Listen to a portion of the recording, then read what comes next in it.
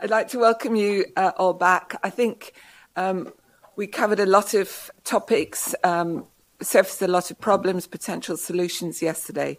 And the focus of this morning's session is recognising reviewers. So we're going to have one in-person talk followed by two online talks.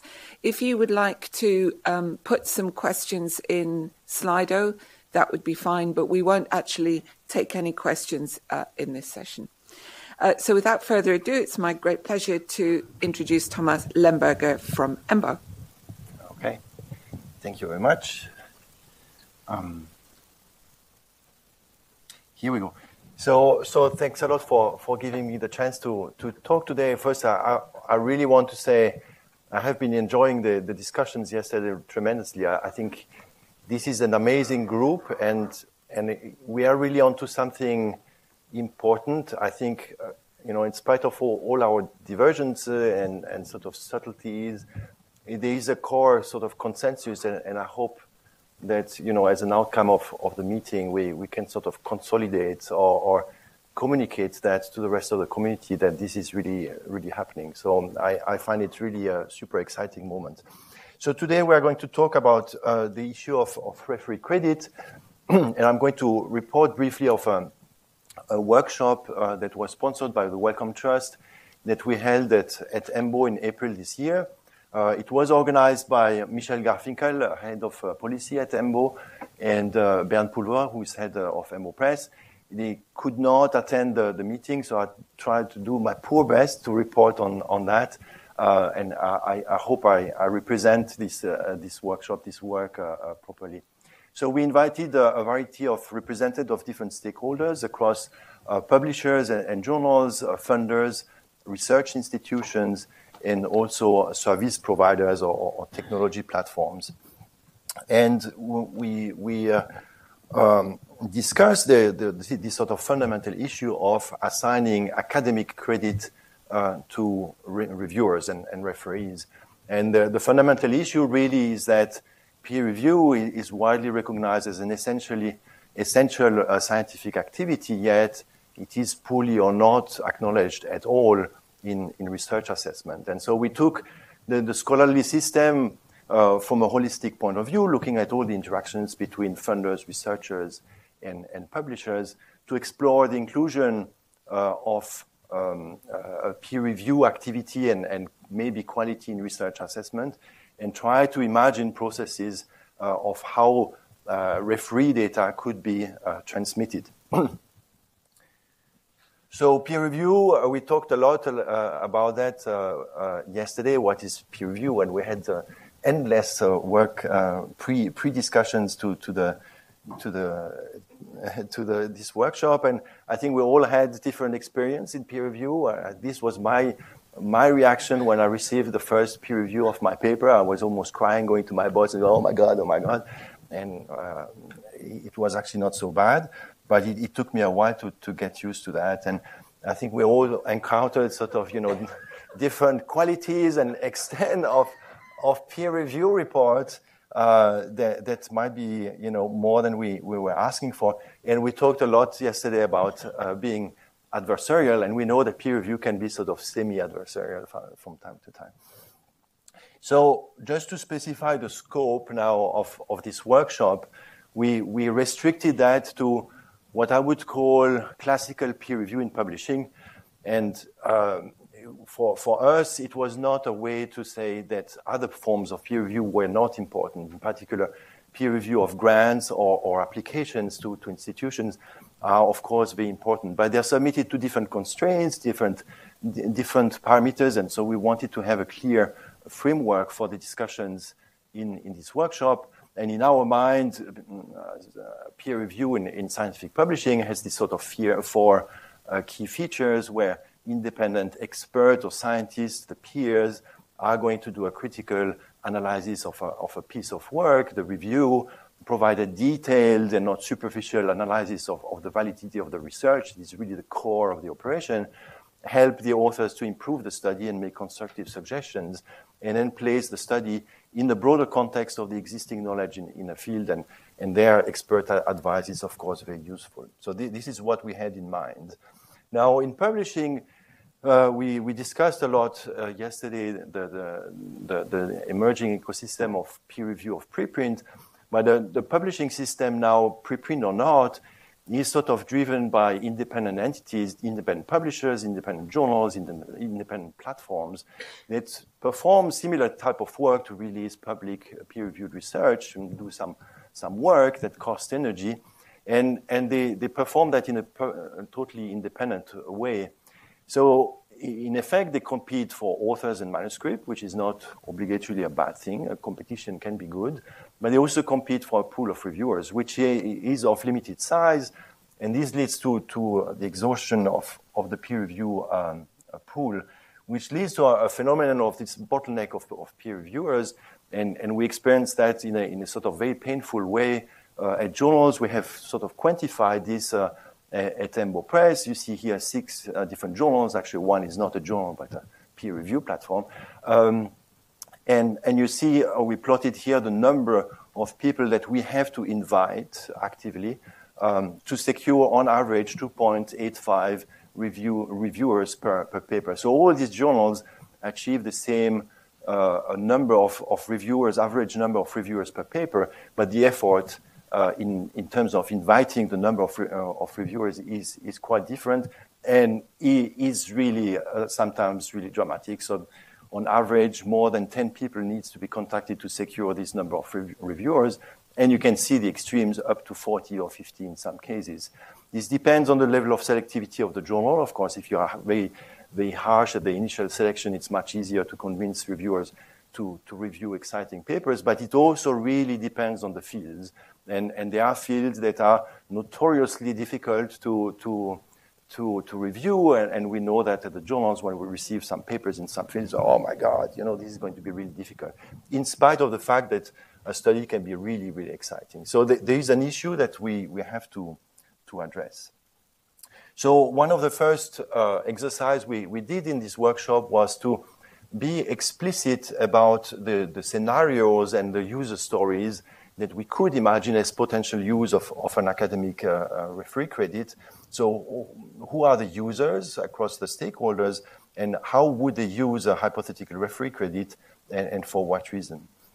And I think one of the first user stories was, as a reviewer, and in particular as an early career researcher, I want to communicate my reviewer profile activity to institutions such that it benefits my career and job security. So I think this is kind of fundamental. As a researcher, I would like to document my reviewing activity to my institution such that it can be used in my evaluation, in appraisals, maybe trading reviewing points against teaching points, maybe having some more time to finally get tenure or things like this. As a journal, of course, or as a funder, I want to access scientists' reviewing profile as work example to be able to select and recruit additional reviewers and expand this pool of reviewers to people that I do not necessarily already have in my network. And as an institution, I want to access an applicant's reviewing profile so that I can use it as an indicator or as a proxy of constructive and accountable contribution to the scientific community. So this could be a criterion that could influence hiring decisions. And as an institution, I want to access an applicant's reviewing profile so that I can use it as an indicator of scientific excellence. Now, no, these are potential use cases, and of course, there is a lot of discussion on which one are realistic, which one can be implemented, and others might be more controversial. So we do not have too much time, but to summarize a little bit the key outcome of this workshop, we had several points where there was global agreement across the group, and some points that were clearly more controversial. There was unanimity to say that peer review is an essential scientific activity, but it was a little bit sobering for us to see also a fairly clear message, at least from this group, which was small, that referee activity will not be a primary assessment criterion for hire and grant awards. Maybe some accessory or complementary, but not a primary. Now, credit was seen as being particularly relevant for early career research scientists, maybe less so for senior level and tenure and established scientists, but clearly the ECR community are those that would benefit the most from a credit system, and also those that we should try to embed and involve as early as possible in the system. Now, there was a lot of talk about assessing the quality of the reviewers or the quality of individual reviews, and there was a lot of, I think, nervosity about that. Assessing the quality of reviews or reviewers is really challenging, and one has to be very careful. There is an obvious need to increase the size and the diversity of the reviewer pool. We talked yesterday about a very wide field, and I think this is an important issue. And then the absolute need of having much better training for peer reviewers to have the youngest generation being submitted to some form of even formal training for this very important activity. If peer review is essential for science, then it should really be part of training. And as such, there might be also a need to have a credit system actually for the trainers themselves to really accelerate that. So there was only partial agreement on sort of the use case or how the credit would really be actionable. And I think this is the key thing now. The key next step is to experiment to see if anything can be really done in reality. Institutions could use referee activity in appraisals and promotion, and this seems to be a sort of a low-hanging fruit. There was no perfect agreement that it would be really useful, but I think this has to be tested empirically. Funders could use referee activity or quality to assess the quality as a researcher. This is a bit more controversial, but of course, it could be a stronger credit form. If somebody does a really good job as a peer review, shows really insight and good communication, it should be rewarded. And there was also a lot of discussion of what kind of information should be exchanged. Should we communicate raw reviews to funders? Nobody would have the time to read them, or should we have a system that exchange certificates provided by the journals and the publishers? So the open issues are really linked to this assessment of the quality of the reviews. This is very difficult. Journals typically measure and rank the reviewers according to several dimensions. We check, the depth and of the coverage of a review, whether a review is informative and critical, whether it's constructive and provide suggestions for improvement, and also the tone and the manner of the review, if it's on a collegial tone and professional tone, or whether it is on the adversarial style. Now, there are also potential unintended consequences of a credit or to assess too much the review quality. It may reinforce some biases, the pre-existing biases, and decrease even further the willingness to review. If people feel that every word they're going to write in the referee report is going to count for future assessment, that could backfire. Now, who should do the measure of the quality of the review is also very open.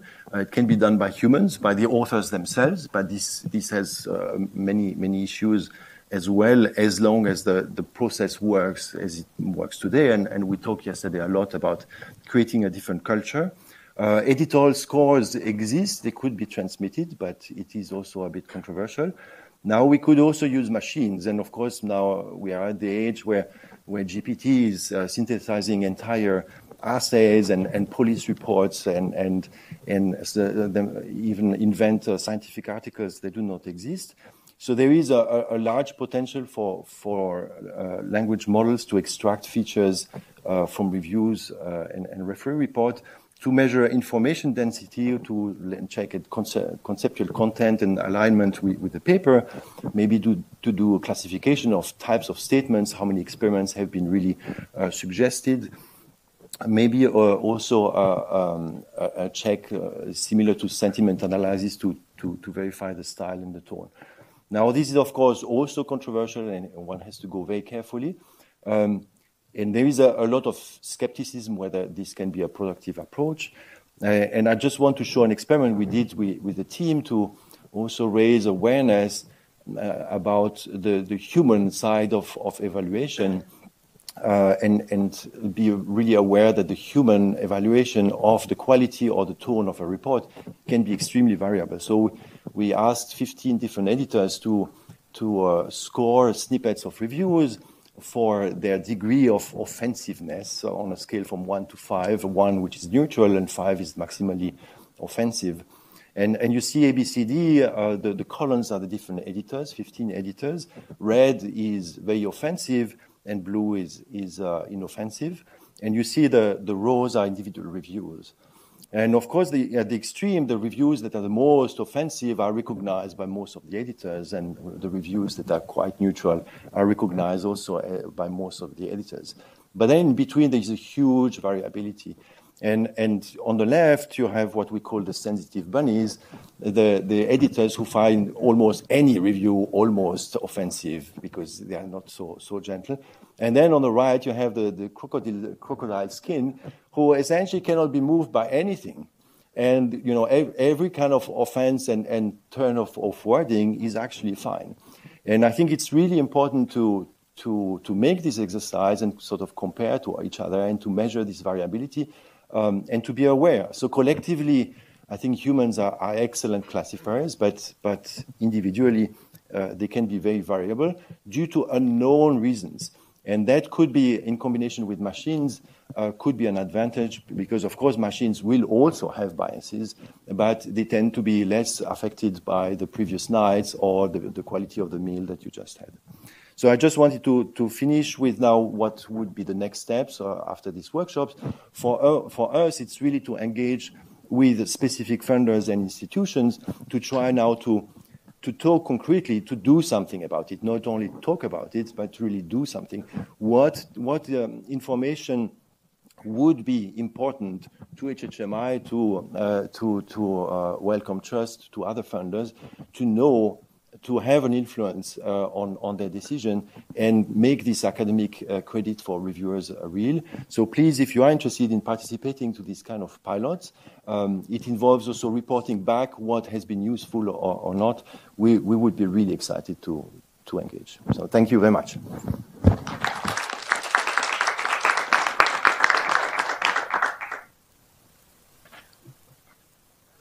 Thank you very much, Thomas. Now we're going online to hear from Richard Sever at Cold Spring Harbor. Richard, are you there? I am. Can you see and hear me, Fiona? Oh, yes, I can. It's a bit like a seance. So that's like so many of our conversations, Fiona. Exactly. So the good news is I'm going to advance the slides for you. How does that sound? Okay, great. Okay, over to you. And just say next slide, please. Okay, so right. Well, thanks very much for the invitation, Jessica and Fiona. And I'm only sorry that I can't be there in person and instead I'm floating in a cell cortex. So what I'm going to move pretty fast. This is just a quick proposal. In many respects, Jamie Fraser set me up for this, and I'm hoping that Prachee Avasthi is going to knock it out of the park by saying I've already done all this. So next slide, please. So this is okay, we seem to have missed one, but never mind. This is a slide that we show the students at Cold Spring Harbor every year when we talk about careers in academia. And obviously, the ideal is that, at some point in your 20s, you get your BSc, do a PhD, follow it by a postdoc. You get a tenure track position, get tenure in your sort of 30s or 40s, and later on in your career, you're elected to the National Academy and ultimately win the Nobel Prize. So next slide. So, of course, this is a fiction. Hardly anybody gets elected to the National Academy, and almost no one wins a Nobel Prize. Next slide.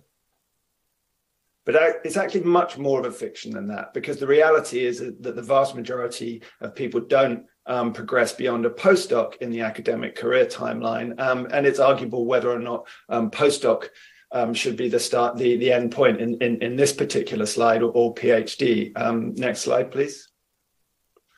And the reason for this is that people go on to other careers. So this sort of complicated red scheme on the left is data from the Royal Society showing career paths for PhD students in the UK. And what you'll see is that there's a multitude of places where you take different turns into careers outside science, industry, government, etc. But the key point is that in relation to that timeline that I showed earlier, only 3.5% end up with a permanent academic position. There's some debate about that number. Some people have said it's not 3.5%, it's 6.5%. To me, it makes little difference whether it's 1 in 33 or 1 in 16. The clear result is that more than 90% of people are not going all the way along that timeline, and we shouldn't expect that they will. If you want data from the United States, a useful number is the R0 for biomedical academics of 13.6. Now, what this is that biomedical PIs in their lifetime will train 13.6 PhD students on average. Now, when they die or retire, whichever comes first, that will create space, given a constant number of faculty positions for one of their students. The other 12.6 will have to go and do other careers. Next slide, please. And there are lots of different things that they can do. Important people have written books about this. My experience is obviously in science writing and science publishing, but there are a variety of career options that they need to know about. Next slide, please. One thing that is often a shock to them is to find out these alternative careers are extremely competitive. When we advertise jobs, you often get hundreds of applications for them. And so it's really critical that these individuals have evidence of interest in the job that they're applying for, and ideally evidence that they have some ability to do it. Next slide, please. But actually, our PhD programs and postdoc programs don't really do this. You emerge from a PhD with a PhD thesis, which no one is going to read. You may have made some posters. They're ephemeral. People won't have seen them. And you may have a couple of papers on a very narrow, arcane subject. Next slide, please. So this is what the PhD, the bottom of the PhD student's CV will look like. It will probably have a first author paper with their supervisor and somebody else. If they're lucky, they may be a co-author on another paper. It would be fairly typical. Next slide, please.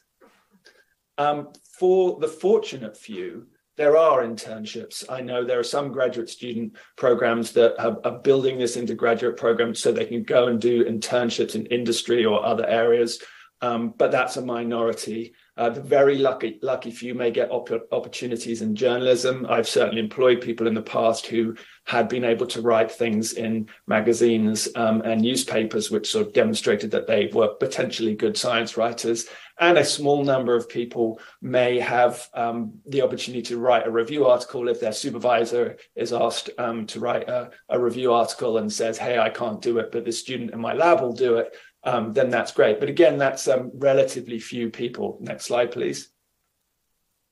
So what I want to propose is that we consider preprint reviews as potential evidence for these people. And there's a lot of reasons for suggesting this. One, if you're writing a preprint review, it's a real opportunity to demonstrate your writing skills in something that somebody can actually read.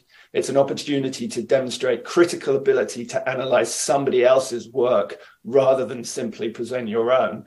And it's an opportunity to demonstrate a breadth of understanding that's much more diverse than just a very, very narrow field in which you've written a paper yourself or in which you've written a PhD thesis. And critically, there's a very, very low barrier to entry to this. Anybody can do this. You don't necessarily have to be invited. Next slide, please. So, in an ideal world, then the PhD of the future CV begins to look like this. They have those two papers I mentioned before, but that's augmented with a series of other career outputs. They could have a number of reviews of other people's papers, and then they could have ideally, things that look a bit more like review articles on a site like Prelights. Next slide, please. So my proposal is that we formalize preprint review as a part of PhD and postdoc training. We publish these reviews and assign them DOIs, so they're permanent identifiers, so people can find them, they can list them on CVs. And in doing so, we create a new set of outputs that demonstrate skills relevant for other careers. And it was pointed out to me when I discussed this with the Dean of Cold Spring Harbor Graduate School that this is a career currency that will be of value to employers outside academia, but it will also be of value to potential employers inside academia, because it would be a demonstration of additional critical skills. Next slide, please. And this would be very easy to do. I mean, the great thing is that we have all the tools to do this already. Journal clubs are common. We routinely run these in graduate schools, and lots of labs do them, and lots of those labs are doing them for preprints. We have preprint commenting on sites like bioRxiv and medRxiv. We have pre-lights and pre-review, which have gone almost all the way to that formalization that I suggest. Next slide, please. And we have ORCID. This is my ORCID record, in which I got a notification for verification of a peer review I did for PLOS recently. This could easily be done for the kinds of preprint reviews I'm proposing through sites like pre-review and pre-lights. And I suspect that Sam and Daniela will tell me that this has already been done. So that's another reason to go forward. So next slide, please. So then, you know, the CV of the future looks even better, because not only do you have a list of all these preprint reviews and preprint news and views, but they're all, you know, to some extent verified as being by this person. They are attached to their permanent ORCID record. So that's really the proposal, which I think will be very easy to do. I mean, one thing I really want to emphasize is that I think this has to come from the top. As I mentioned, I did discuss this idea with the dean of our graduate school. He was very enthusiastic about it and felt that it was something that we could easily implement. But I also discussed it with a young early career researcher. And she made the point that if you look at that CV, those first two things at the top will benefit the student and they will benefit the supervisor. All the things below benefit only the student, not the supervisor. So I think it's important that this comes top down, this comes from the institutional leadership, because I don't think we can necessarily count on all PIs to get on board. Thanks very much. That's all.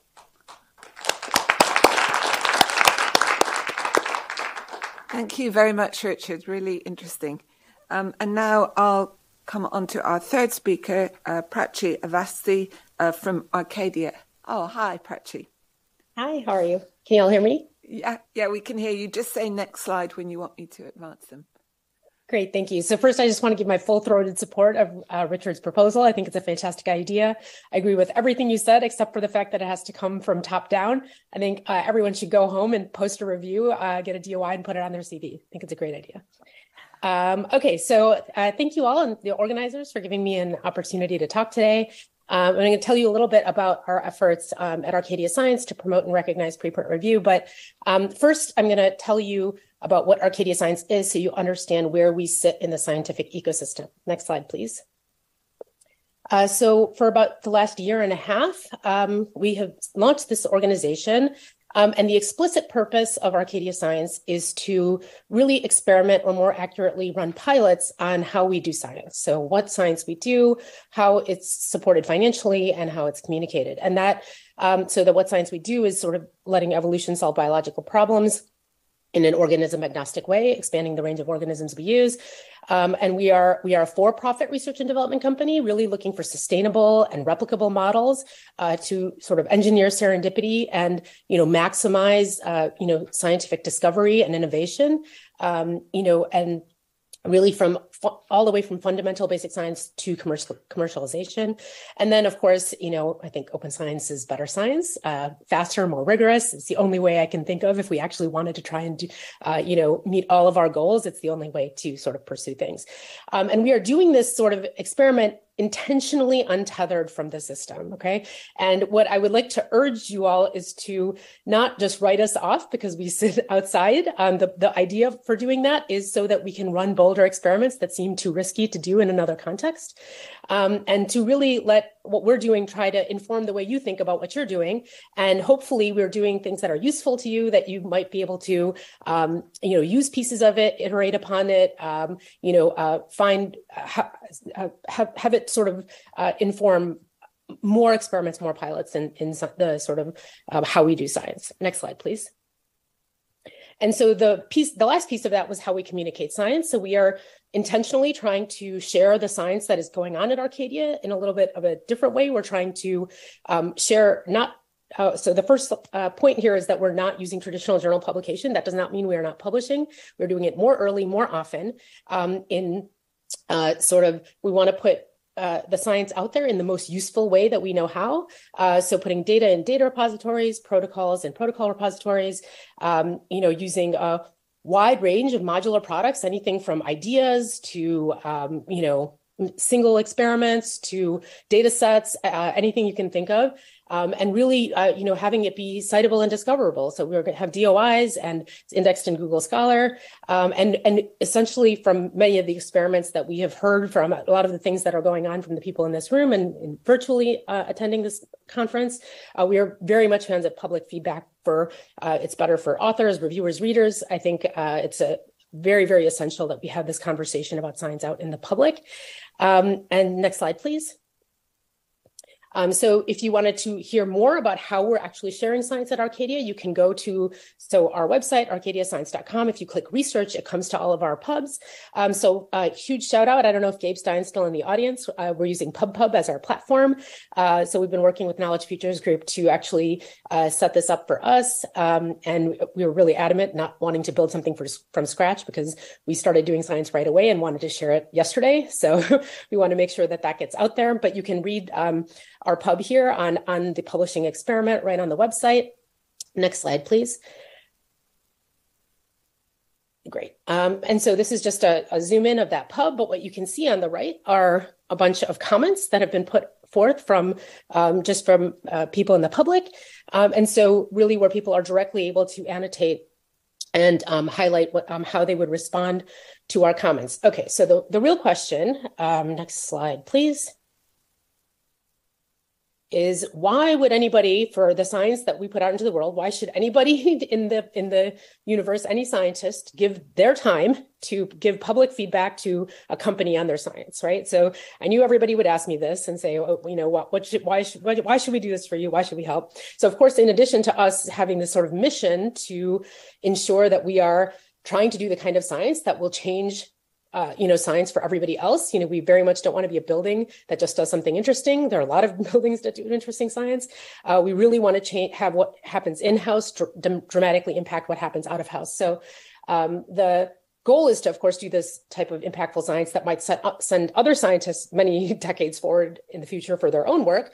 But again, we want to be good sort of stewards in the scientific community. And if we expect people to give us feedback on our public products, then we are going to want to give feedback to other scientists on their research. Next slide, please. So what we wanted to do is, of course, I think one of the best things that we can do is give people feedback on their preprints. We've been talking for the last day about how we can provide public feedback. We know that there needs to be more of this, and the amount of the public feedback on preprints is still quite low, even though there's a lot of under the hood exchange going on point to point. And so what we did was set up a hypothesis group. You can see we've got a group there, Arcadia Science, and we've already had almost a couple hundred annotation on preprints. So that means our scientists are able to directly annotate. They can assign that to Arcadia, the Arcadia Science group, and then it will show up in bioRxiv and in sort of the community reviews. You can see on the right there that we've got our scientists listed, and it's got a count of the sort of annotations and comments that they've made on preprints. And we have told them that this is sort of explicitly expected, that part of their job is, everybody is we're scientists, we're doing science, we are reading preprints all the time. And in fact, in fact, we're like, I think more of science is doing, they're reading more preprints than, earlier, more people are doing this, and you want to be on the cutting edge of science. And so we're reading preprints all the time anyway. And of course, as scientists, we have opinions on them. We've explicitly told our scientists that we expect them to, when they're reading preprints and commenting on them, to post it publicly and do it in this way under our Arcadia Science group, so that they can actually, have it counted. And we said that this is an expectation, and we've been given them a number, a couple of preprints a month that we expect them to do this. Next slide, please. And we're having that all collected. We've worked with a Society team at eLife to sort of have Arcadia Science be sort of a reviewing group so we can get them all in one place. And for us, I can sort of track, what we're doing and making sure that we're continuing to do this. And we can point to the community when they say, why should we comment publicly on your work? And we can say, look, we're also doing this and point them to a page on Society that shows the evidence of that. But of course, when you ask your scientists to do something, you have to make sure that you provide them the time and space to do it. So next slide, please. And I can't think of a better way than to provide free pizza. I think there's no time in your career or any sector where free pizza is not appreciated. So once a month, we have a preprint review party where we collect all the scientists. We have free food, and we sort of sit in a room and talk about science. People annotate and comment on preprints, and we do that once a month. But when the first time we did this, we were so excited. Everyone was so completely thrilled. It really felt like we were doing something good, and we felt like we had to share. Next slide. That we decided to send money to 20 different groups so that they could have their own preprint commenting party. And so we did this. It ended up being 21. Next slide, please. And we asked them to share with us what they were doing. And so you could see all the comments we got back. These are all the people who held preprint commenting parties, sort of, sponsored by the pizza money we sent them. And really, you can see overwhelming different, people commenting. They commented on 4 preprints. They got students and postdocs together. They had, some folks said that this was the sort of most effective journal club they've ever had. And I'm doing this in the future. It was really, really positive. Next slide, please. And again, of course, some of you may know ASAP Bio has a publisher reviews initiative. We've also asked our scientists, if you get asked to review, to make sure that the paper that they've been asked to review is posted as a preprint, and then post their comments publicly. And so we're asking our scientists that get us reviewed to do that, and we're strong supporters of this initiative. Next slide, please. Okay, so this is the second to last slide, so don't check out yet. So I just want to summarize quickly that what we're doing is we want to set a culture of community contribution and public feedback. The expectations are really clear up front. We've told our scientists we expect them to do this.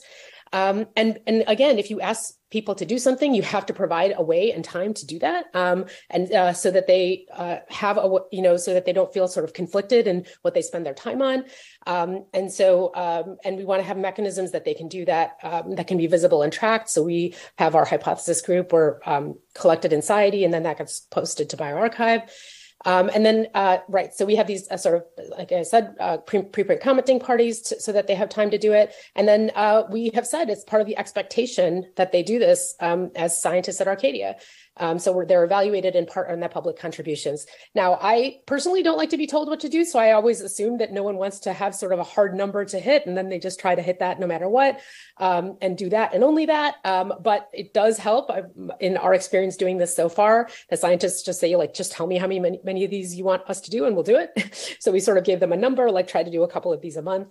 And then, of course, I will say that the impetus of this is not to sort of just have this as a way of evaluation. I will tell you that we have infinitely better ways to evaluate our scientists that are much more, granular than having them align and just try to hit some sort of number. But we want to make sure that we're providing that time and that we're aligned and that they understand that it does matter and that we want to be good stewards in the community.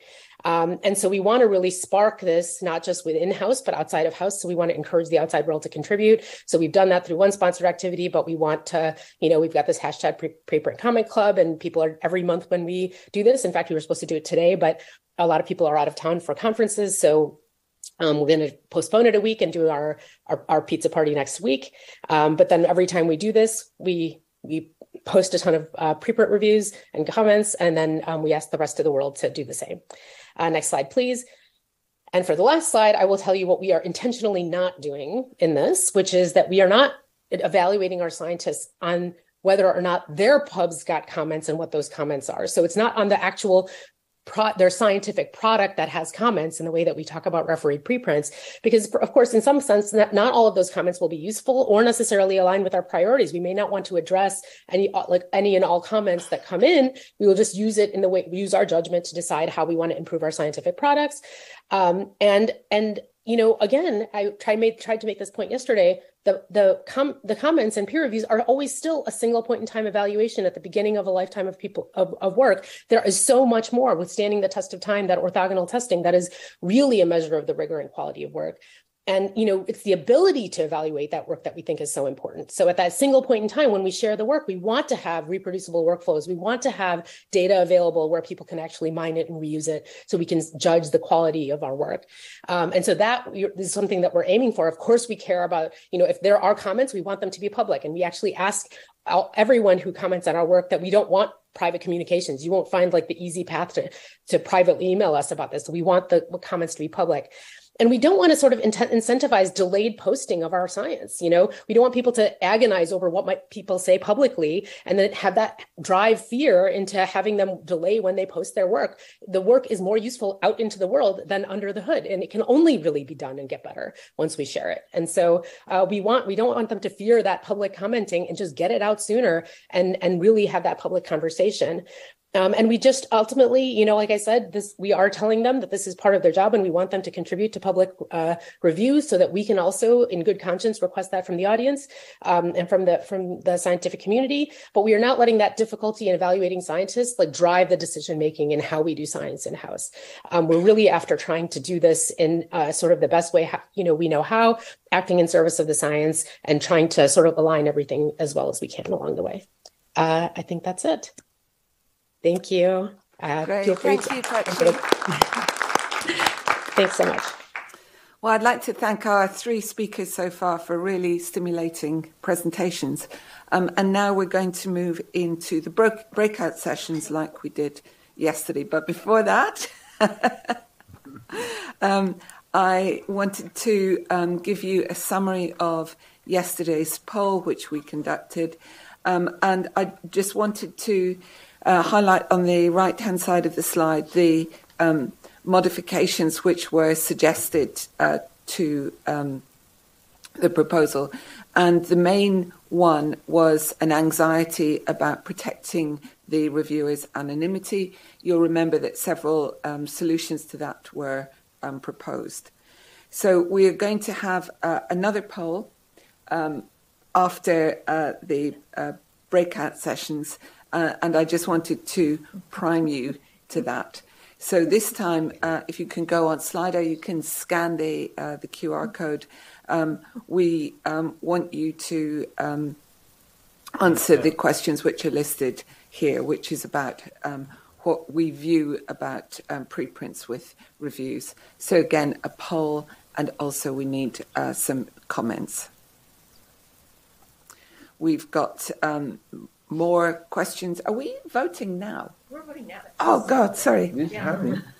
Okay, so right. Go for it again. Go for it again. Okay. Yeah, you need to keep it on the slide, the actual. Take a deep breath. That was yesterday. This is today. So please vote, and we can monitor the comments as they come in real time. I think I just jinxed this. No, it's good. Excellent. Amazing.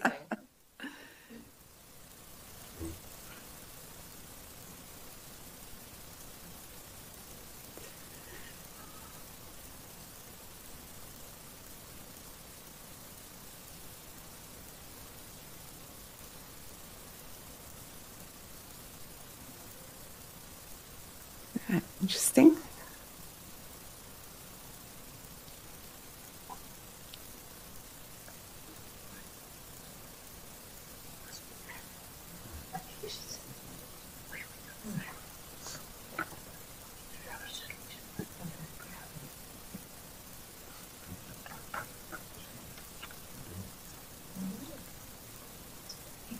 There's no option to treat them superior.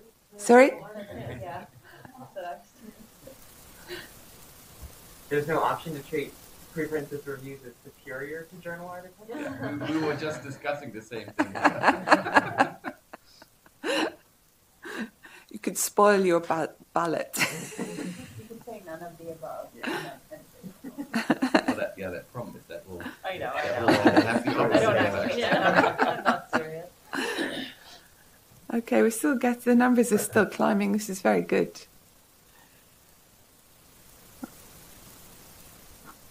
Okay. Any last polling? Oh, 64.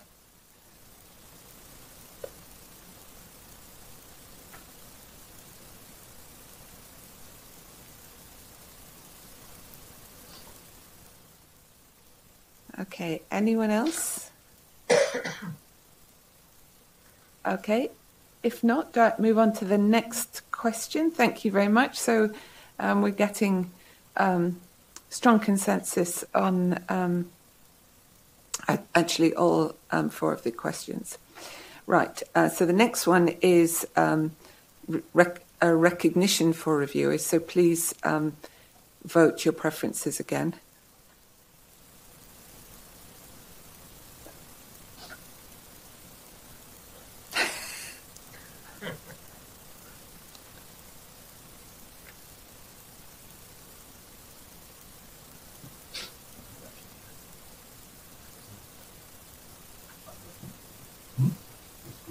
Yeah, slide printing.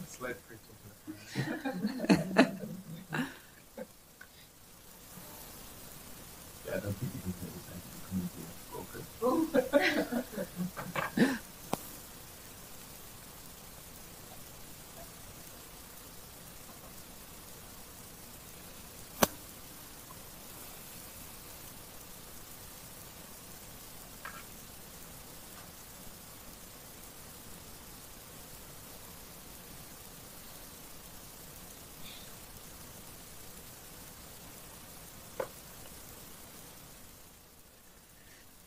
$58, don't give up.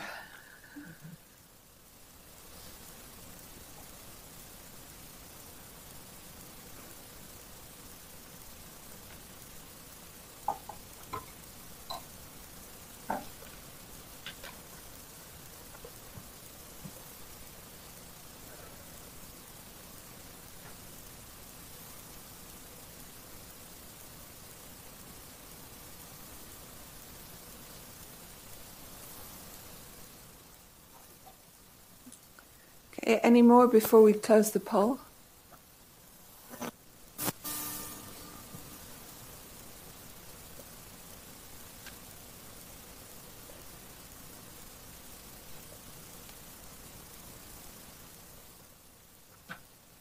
Okay, I think a few people have broken off early for a cup of coffee, so thank you very much for that.